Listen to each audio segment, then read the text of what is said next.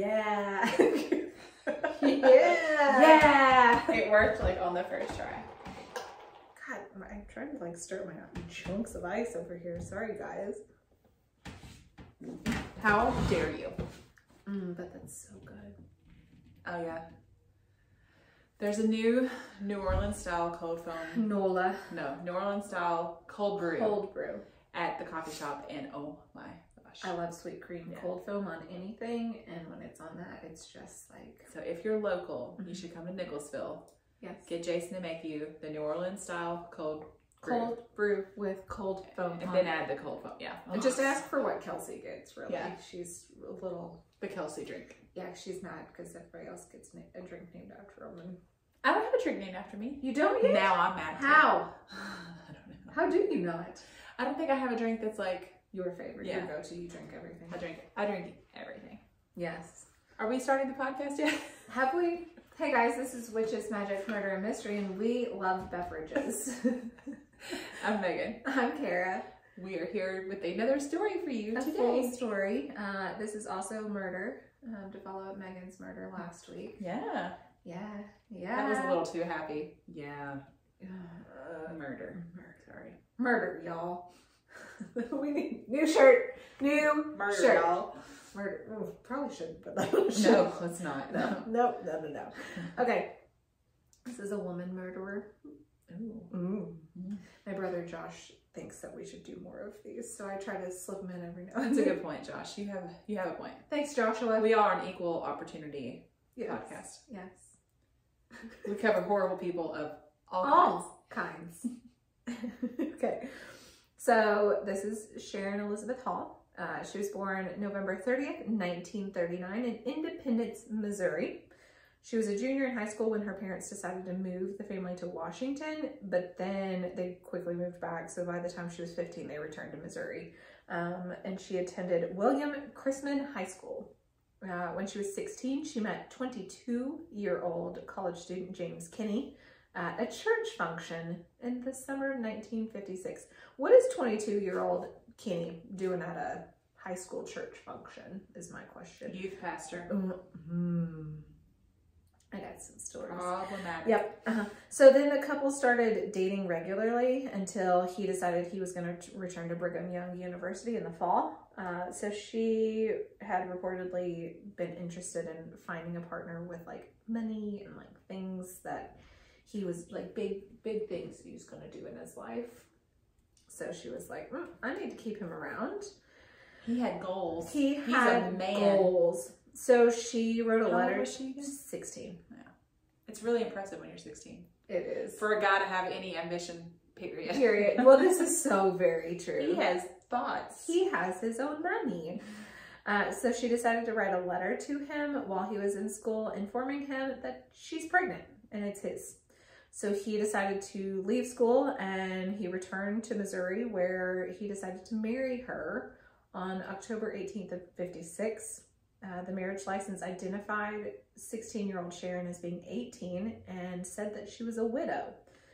She refused to address that, and she told people at the time that she had been married when she lived in Washington to a man who later died in a car accident.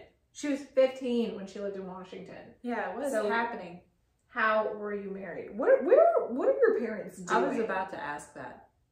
What are your parents doing? Where are your parents? Yeah. What happened to you? Yes. Then they decided to have a second, more formal wedding the next year at Salt Lake Temple after she had completed the process of converting to Mormonism. Okay. Yep. So after the wedding, they returned to Provo, Utah, where he had been attending college, but at the end of the fall semester, he put his studies on hold because they decided to take jobs, and she started babysitting and tending to shops, like cleaning shops and stuff. And he was an electrical engineer at some aviation place. So she claimed to have miscarried the child that she told him she was going to have, and that was his. Oh. And she got pregnant again pretty soon after that. So the fall of 57, she gave birth to a girl, and they named her Dana. She loved to spend money and just loved like fancy things. Me too. But he really didn't have the funds for it. Like she was babysitting as a job, and you know. Dana or Sharon? No, Sharon. Dana's a baby. I know. At the time. Oh yeah. I didn't know where we were. Yeah, yep. We're still early Gotcha. in the relationship here. Yeah. So at the time they were renting a home next to his parents, and then they decided to build a house. It was just like a little ranch. He worked a night shift at the aviation place, and so she decided she was going to shop during the day and then bill her evenings with other men while he was working. This reminds me of the case I did with the girl who worked at the car dealership. Oh yeah. And would party at night. Yes. And murdered her husband. Yeah. Yeah. That was a female killer. It was. Josh. Jeez. Come on, Joshua. So by the time the couple had a second child, who was named Troy, she was carrying on regular affairs and was mainly seeing a friend from her high school, John Boldis. Or Boldis? ZS. Why would you put ZS together at the end of the word? Come on. Boldest. Zis. Yeah. So James, her husband, was trying to decide if he wanted to get a divorce. He was just like, she's just spending so much money. We're not getting along. And also he had suspected that she was seeing other people. So he talked to his parents about the possibility of divorce in March of 1960. And he was like, look, Sharon and I have kind of agreed on this. I'm just going to let her keep the house. I'm going to let her keep our daughter, and I'm going to give her $1,000. But his parents were devout Mormons, and they were like, nah, dude, you got to stay. You got to make this work. So, she also wanted out, because she was just like, yeah, $1,000, I'll take it. I'll keep the house. That sounds great. Like, I get to do whatever I want and you continue to pay for all this stuff. Fine. But then, according to John, she had once offered him $1,000 to kill her husband and find someone who would. And he was just like, well, maybe she's joking. Like, listen, $1,000. that's not a joke ever. If your friend ever says, like, haha, I'll give you money to kill my husband, why do you hang out with that person? Also, if you think that's even possibly a joke, it's still not okay. He was about to give her $1,000 to get a divorce, and she was going to turn around and give $1,000 to somebody to kill him. I'm also like, to his parents, listen, if you are staying in an unhappy marriage because you think that's what God wants you to do, what on earth? Yeah. Like, what is your God like? You know what I mean? Yeah. Like, I think God wants us, if to be happy. Yeah. If you believe in God, don't you think that your God wants you to be happy? Yeah. It's supposed to be joyful, guys. Life. If you're miserable, change your situation. Change it. Okay, so according to Sharon, the wife, around 5:30 p.m. on the evening of March 19th, she heard a gunshot from the direction of the bedroom in which her husband was sleeping. She went in the room, found her 2.5-year-old Dana on the bed next to the father. She was holding one of James's guns. Oh no. She frames her child. She said he was bleeding from an apparent gunshot wound in the back of his head. She called the police, but James was dead by the time the ambulance arrived. This is horrible. You frame your child. The rest of your life, that child, that's what she has to think happened? Yeah. That was her plan? Yep. So police were unable to recover any fingerprints because the gun was so well oiled on the grip. And the paraffin test for the gunshot residue was not performed on Dana or Sharon. And multiple people, including family and neighbors, told police that James had often allowed Dana to play with his guns. And in a test by investigating officers, Dana proved able to pull a trigger on a gun matching the one that had killed her father. So they just ruled the case accidental homicide, and keep in mind, they took this pistol into custody. So they kept this pistol.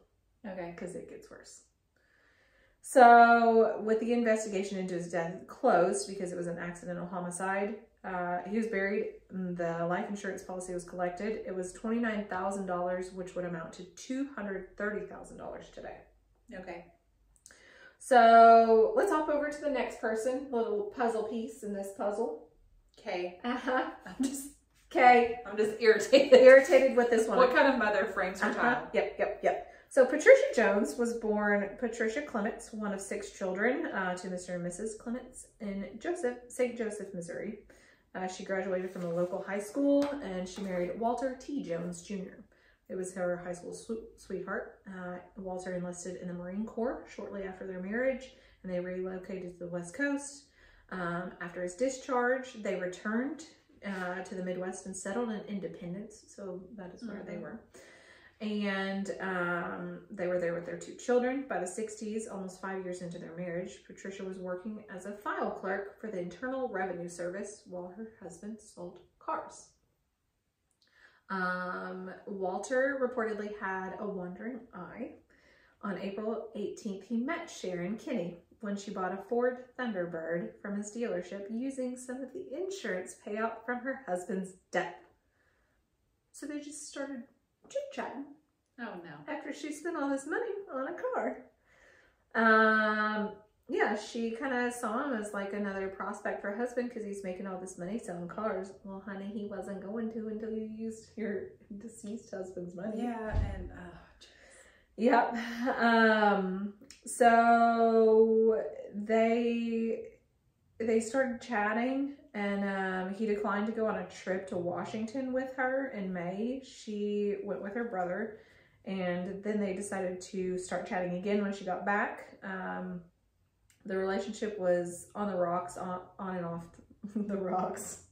And she told him that she was pregnant with one of his babies. Oh no! So instead of him being like, "Oh my gosh, let me leave my wife. Like, this is horrible. I'll take care of you," he just ended the affair and was like, "Get out of here. You're crazy. Yeah, I'm not having anything to do with this." So, according to later testimony, on the afternoon of May 26th, she contacted Patricia, his wife, at his office or her office, and told her that Walter was having an affair with Kinne's sister. Yeah. Who's Kinne? Well, that's the last name. Oh. Her deceased husband's sister. Gotcha. I was like, what? I missed the whole person. Gotcha. So then she met with Patricia that evening to discuss the matter further, and said she dropped her off near the Joneses' house. Patricia Jones never made it to her house that evening, according to her husband. He filed a missing persons report with police the next day, and some people called in saying they may have seen her. He got a lead when he spoke to friends of Patricia's who carpooled to work with her. The friend said that she had received a phone call that day from an unnamed woman who wanted to meet with her. She had asked the carpool driver to drop her off at the street corner in Independence, and they did. And they saw a woman waiting for her in another car at the shop, but didn't recognize her. They just gave a description. Can you imagine being, what's his name? Walter? Mm-hmm. And being like, you've just ended this relationship with this woman who you've decided is crazy. Yeah. And then your wife disappears. Yes. And you have to, like, some deep down part of you has to know. Yeah. Well, he kind of did. This really makes me wonder about her upbringing. I just really want to know, like, what why were her parents like? Moving around? Yeah. Yeah. And, you know, I don't know. Why did she do this? Why did she need to? Yeah. So he did get a little suspicious, and he called her. He called Sharon and said, "Have you seen or spoken to my wife?" Oh. And she said she had seen Patricia that day. She had met her to tell her about Walter's affair. And according to her, she last saw Patricia where she dropped her off near the Joneses' house. And she said that she saw her speaking to an unknown man in a green 1957 Ford.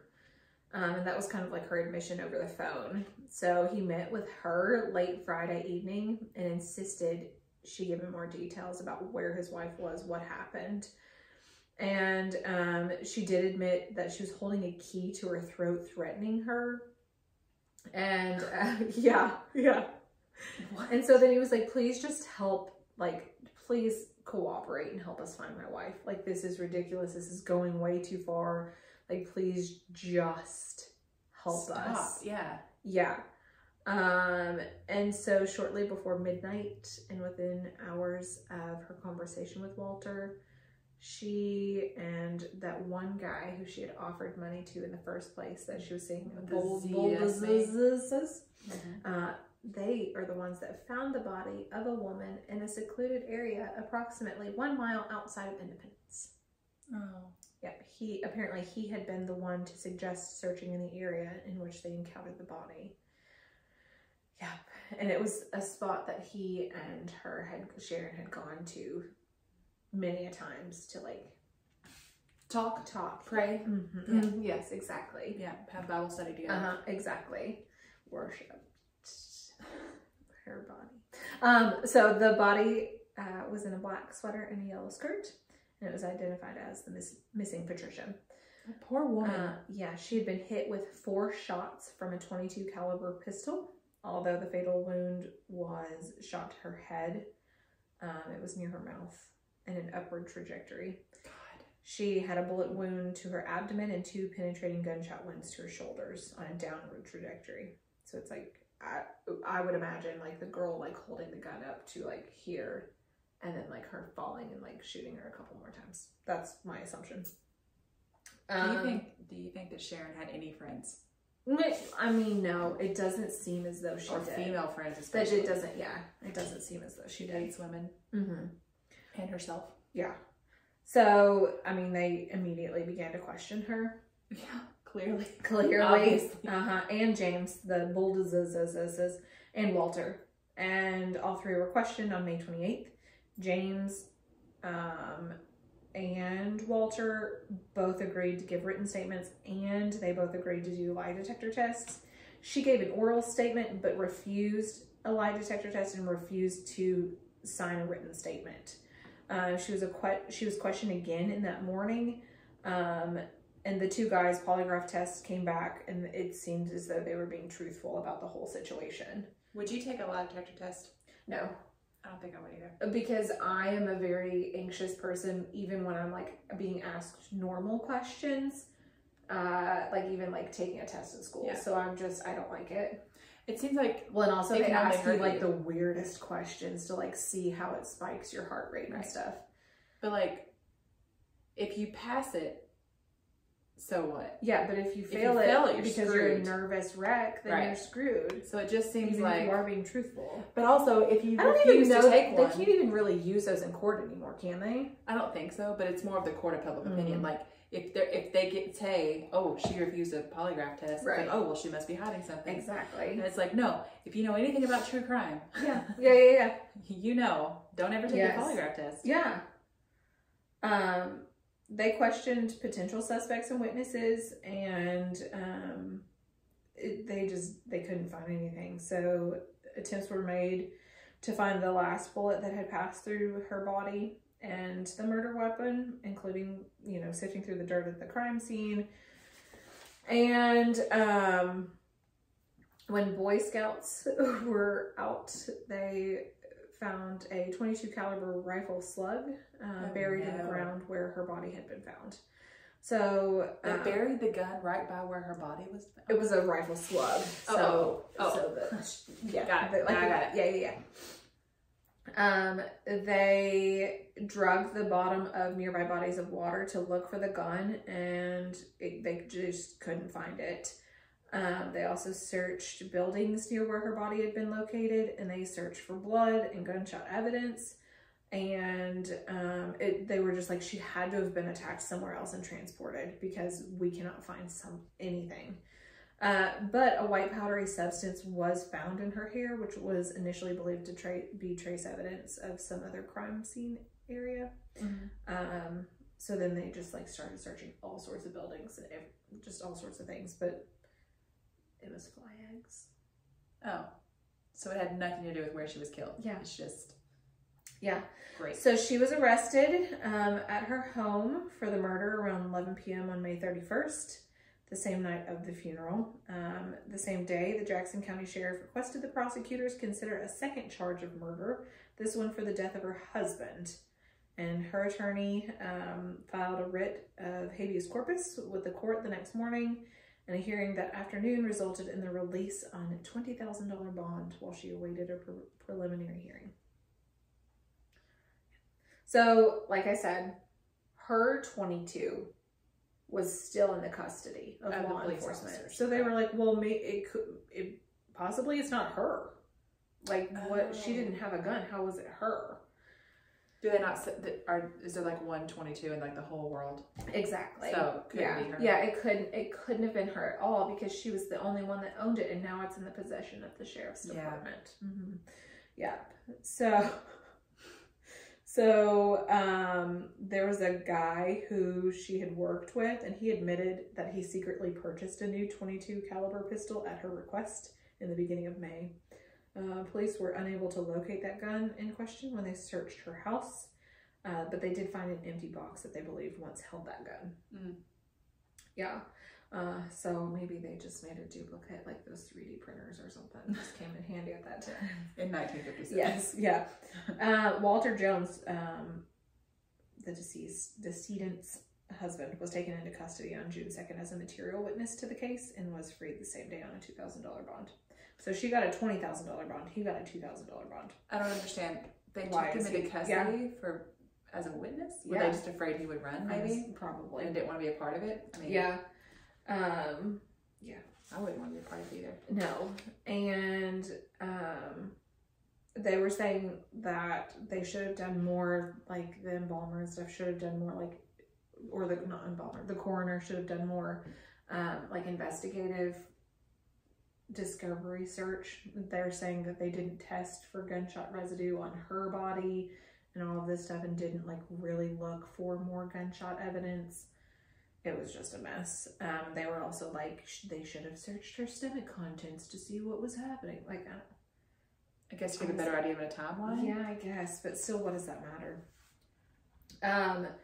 Her arraignment on July 11th resulted in denial of bail, but the Kansas City Court of Appeals struck that down based on the prosecution's reliance on circumstantial evidence. She was freed on $24,000 bond, which is now worth $188,976 as in 2013. So even more now. After a delay in her trial due date, because she was very pregnant in jail, she gave birth to a daughter and named her... Was it Walter's baby? She says it was. Because remember, that's what sparked all of this. And he was like, nope, get out. I just assumed that was a lie. Nope, she was pregnant. Yep. Oh, so they charged her with both the murders of Patricia and James. And she was tried separately for the two crimes because they were separate times, separate instances. So her trial for the murder of Patricia Jones began mid-June, with a jury selection beginning on about June 13th, and it was an all-male jury. So opening arguments... It's not a jury of your peers. I know. Opening arguments by both prosecution and defense set up cases based on times of death.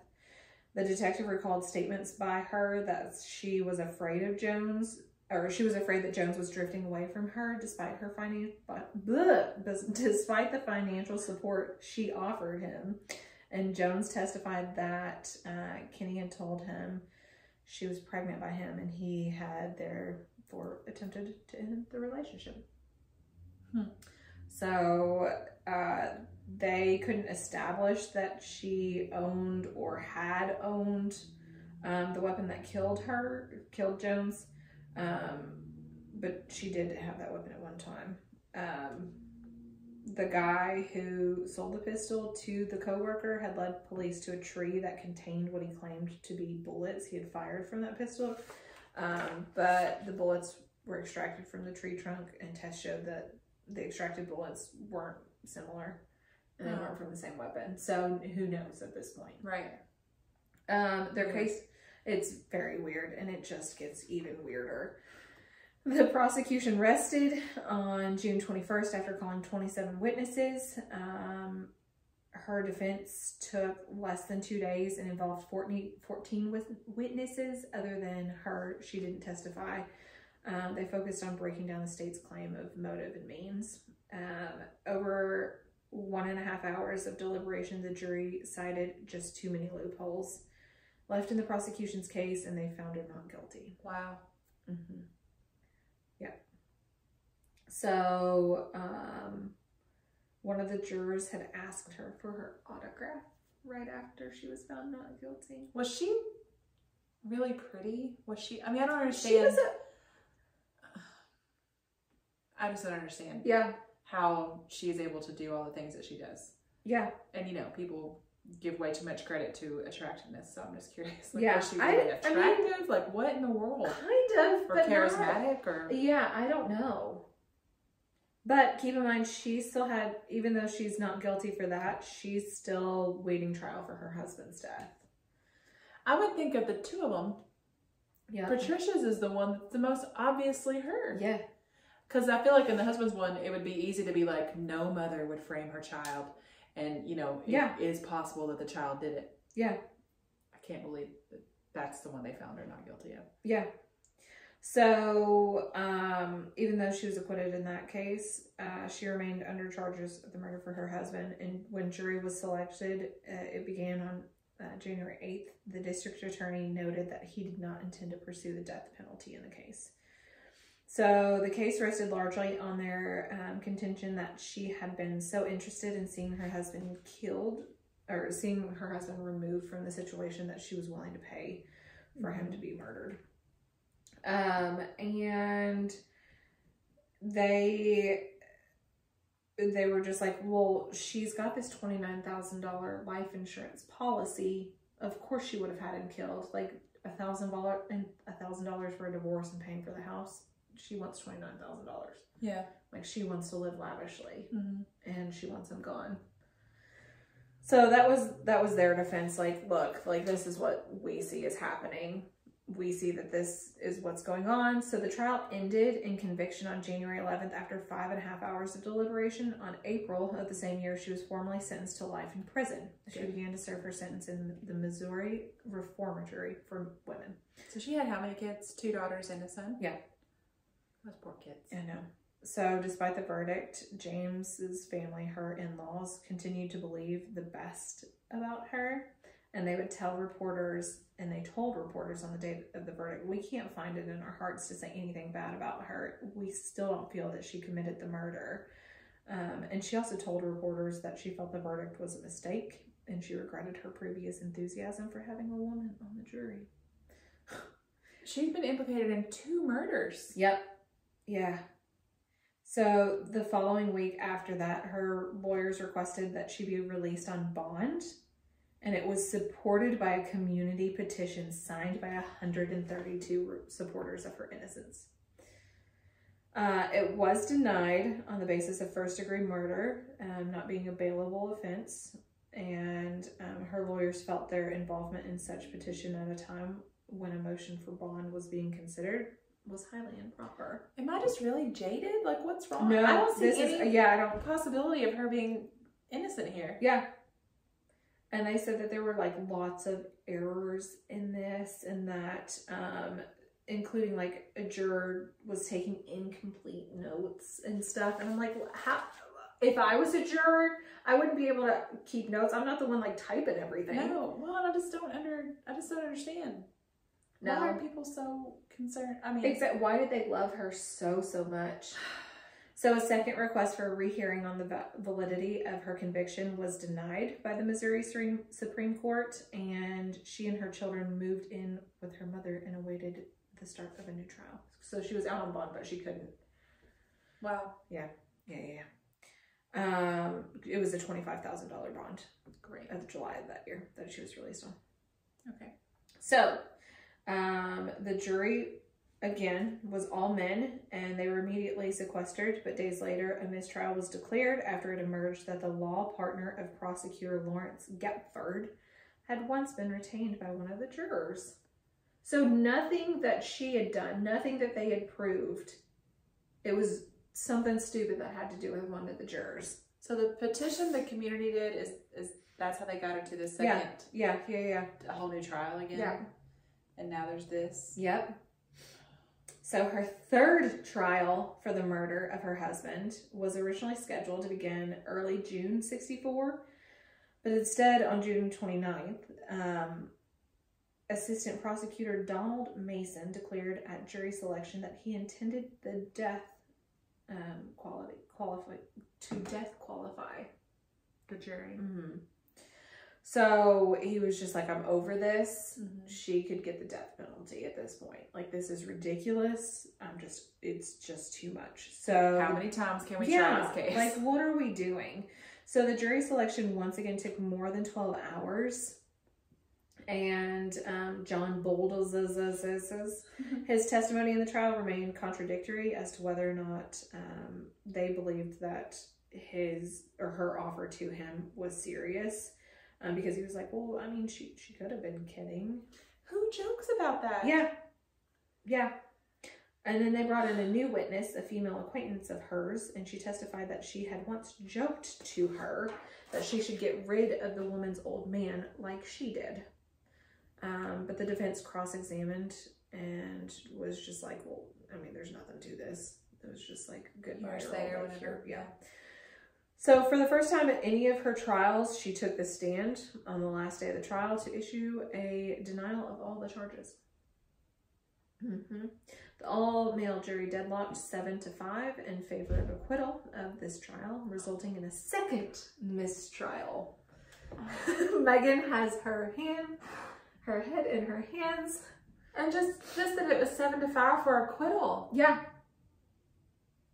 Oh, yeah. So listen. I just feel like I'm missing something. Listen, there's a fourth trial happening and the death of her husband, and it was scheduled for October of 1964. But in September, she was still free on her $25,000 bond, traveled to Mexico with an alleged lover, Francis.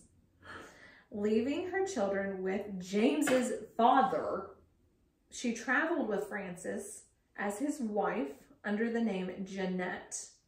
And they later said that they had come to Mexico to get married. But under the legal terms of her bail, she was permitted to leave the country, but she had a contract with the company that gave her bond or posted her bond, and they said she couldn't leave Missouri without a written permission from their agents. So she crossed the border and registered at a local hotel called Hotel Gin, and they registered as husband and wife. She said that she felt unsafe in the foreign country, so they decided to buy a pistol. So now they had multiple guns, and because they had brought a couple with them from the U.S. as well. Naturally. Yes. So September 1964, she left the hotel without Francis. Either she wanted to go get money, or they were running low on something, or she needed to go get medicine that she had to take. And she met a Francisco, a Mexican-born American citizen, at a bar that night. And she went back to his hotel room with him. Yep. So according to her, she went without Francis to see photographs this guy had offered to show her. But he soon began she claims he was making sexual advances towards her. So she was forced to fire a gun at him to protect herself. She killed somebody else after everything she's gone through. After she fled to Mexico. She said she was only trying to scare him, but her bullet struck him in the chest and killed him. I'm sorry, I'm aiming a gun away from you, but I struck you in the chest. Bad aim, I'm sorry, my bad. I just can't believe. I guess at this point she thinks, well, I keep getting away with it. Yeah. They've tried me 4 times. Listen, it gets worse. So one of the hotel staff ran towards the gunfire to see what was going on, and she fired again and hit him in the shoulder. So he fled, and he locked her inside the hotel room. Yeah, and called the police. She's the worst. Yeah, so police were like, "You've got to be kidding me. Can you please just stop killing people?" You again. Yeah, we know her. We know. God, come on. Let's go. We know your story. So they were just like, screw this. They theorized that she had gone out that evening intending to rob this guy. And then she, when he was like, no, I'm not doing anything, she just shot him. So she's now arrested again on charges of homicide and assault with a deadly weapon. And she claims she didn't mean to harm him. And they also took Francis into custody as well. And they held him without charge and later filed charges of entering the country illegally and carrying an unlicensed gun.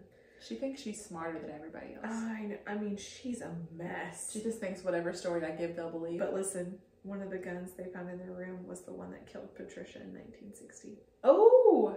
But because she'd already been found, she was acquitted, so they couldn't bring in new evidence. Can they bring that evidence into the other trial? I don't know. Are they allowed to mention it? I guess it all depends on like what the judge allows in there. Yeah, I don't know.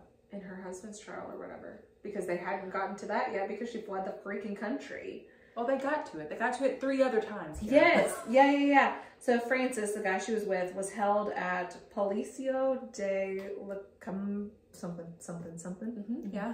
While she was initially placed at a women's prison before she was transferred. So they were arraigned on September 26th and held for trial. And wait, is she now on trial for the murder she did in Mexico? Okay. She's still waiting for the 4th trial about James, because right? she's got to be extradited back to there. Yeah. So real I guess smart to get arrested in a foreign country. Real smart. Yeah. So he was cleared of charges against him and was deported back to the U.S. But she was convicted on October 18th of homicide of that guy, Francisco or whatever his name was.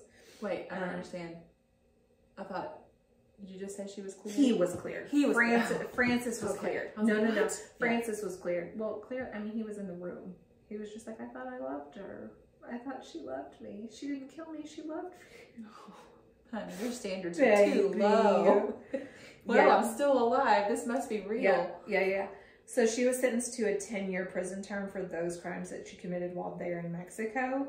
And she was notified of the sentence the next day. She said she was going to appeal that conviction, and she was returned to the women's prison to serve her sentence. And then while there, she was nicknamed La Pistolera, the gunfighter, a nickname that was adopted by the Mexican press. Okay.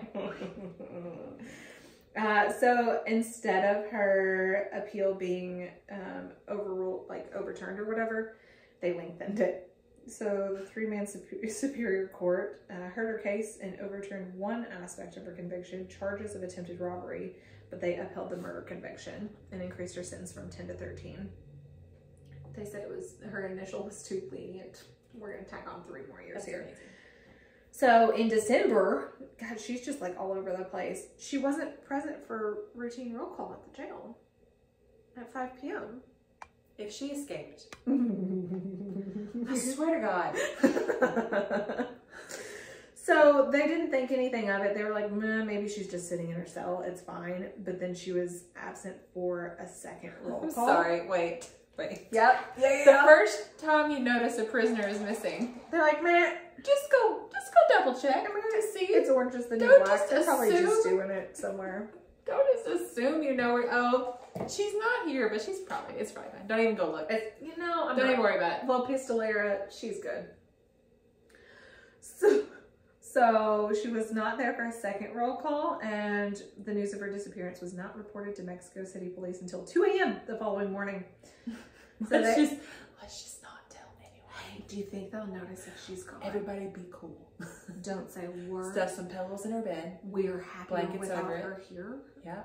We don't want her back. It's a lot more peaceful. She just keeps running her dang mouth about things. They're never going to extradite her.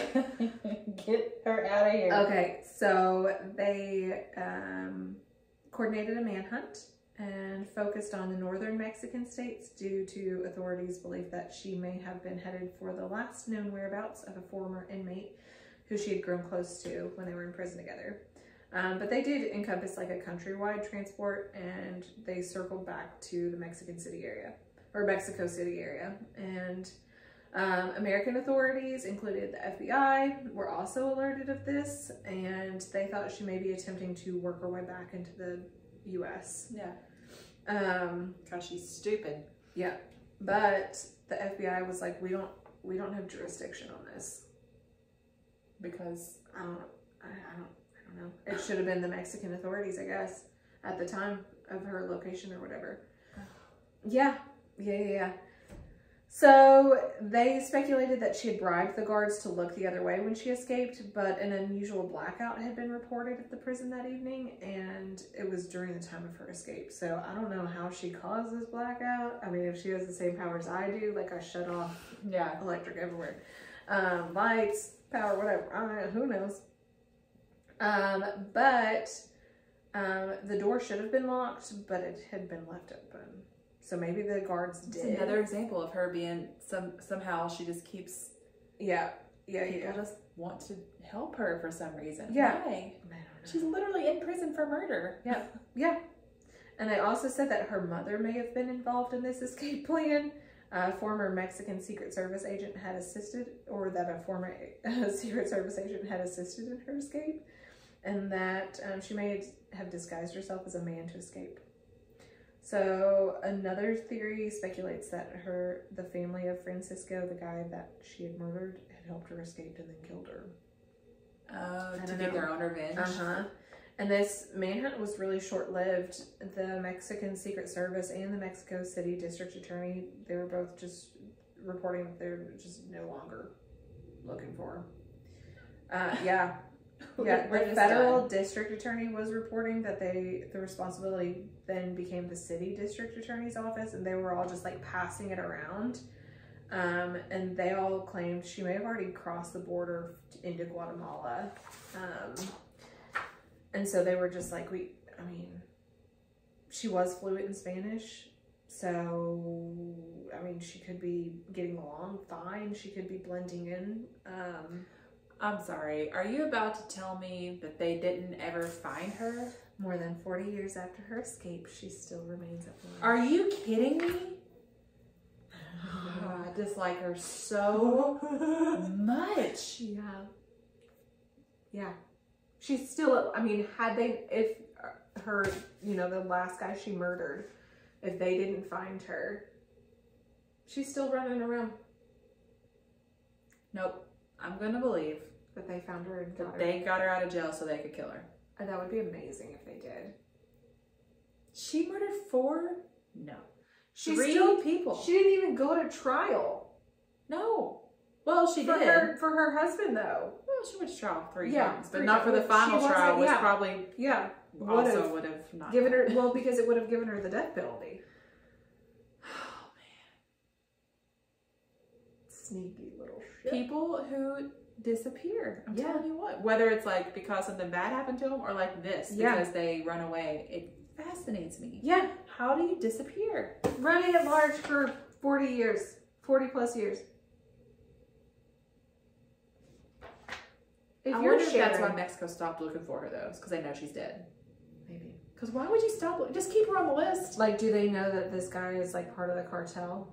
And that they can't say anything about it, but they're like, oh, we know. She's dead. Like, we purposefully shut off the lights so they could get in and get her. Drag her out. I would like to think that happened. I bet that's what happened. We're going to go. Good Lord. That's crazy. Isn't it? What a ride. So many things happen in that story. Yeah. Not just one death, not just one pregnancy, not just one trial. No. And where are her kids? Also, did we ever really find out if it was Walter's baby or not? It didn't ever say that DNA tests were done. I don't know. Man. All right, well. As much as it irritated me, it was a really good story. It was, wasn't it? Yeah. Thank you. You're welcome for sharing that nugget. Just one of those things to lie awake and think about at night. Yeah. Where are these people? This is why I want to become a PI. Oh my gosh. I would have so much fun as a PI. Oh my gosh. I bet you get stuck doing some boring things. You do, just sitting on cars and like random parking lots, and like I feel like it would be a lot of like workers' comp things. Yeah.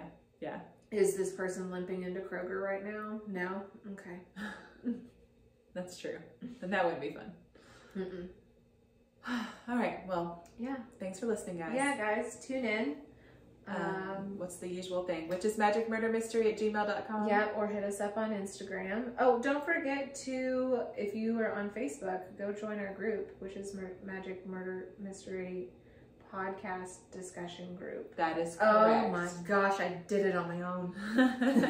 Answer the questions, we'll let you in. Yeah, please answer those dang questions. We finally got it cleared out, and now there's just one floater in there. No. It's just, don't know why. All right. All right, guys. Goodbye. Goodbye.